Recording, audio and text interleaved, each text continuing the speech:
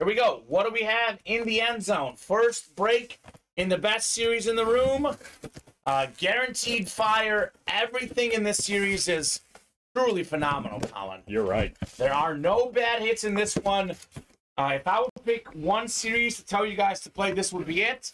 My second pick would be the multi-sport.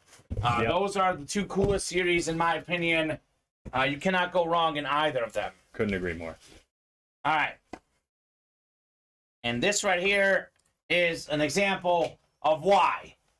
This is not a photoed headliner. It is one of the best linebackers of all time. And it's on a super specialty helmet. Ooh. We got Brian Urlacher, former Defensive Player of the Year, Hall of Famer. He puts it there on the helmet on a Salute the Service military helmet. Look at this. Salute the Service in the back, the USA flag as well.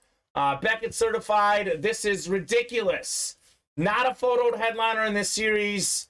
So we have filler hits in some of our series. There are no filler hits in this series. Every hit is headliner quality in the Diamond Authentics. This is the guy who would be a headliner in many series. Did not make the cut because the series is that good. I know folks get overwhelmed by $80, but what you can win in this series is actually worth a lot more than you can win in any series. You get the best bang for your buck. You actually get the most money in this series. Michael Francia, Brian Urlacher, full-size authentic on the military Salute the Service helmet. That is ridiculous. Not even a headliner. Brian Urlacher, O.J. Simpson.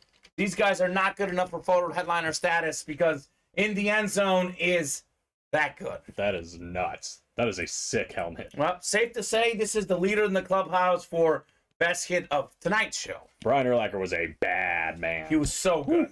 He was so good. He could play linebacker. Truly, he could play safety if he wanted to. In college, he played both, and he played some receiver, and he returned some kicks.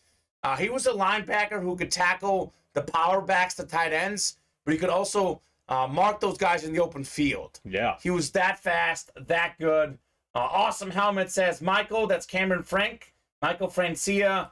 I agree. Fantastic win. As a Bear fan, I am definitely a little jealous right here, Colin. A little bit jealous. I don't often get jealous of the hits here, but this one is pretty cool.